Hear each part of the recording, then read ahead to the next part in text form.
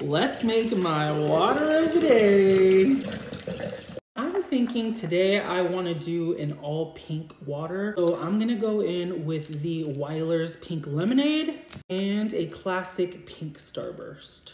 All right, I'm going in with that pink lemonade packet here. Give this a little mixeroony. Gotta have some ice.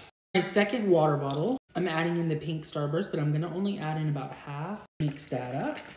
I was kind of hoping that one of these would be a darker pink than the other, but it's looking like they're the same, so there's really not gonna be much of a layer with this water. I am going to be adding in this syrup here. It is the Meyer Lemon Raspberry Skinny Mix. So it's gonna give us hopefully some kind of ombre, or maybe not.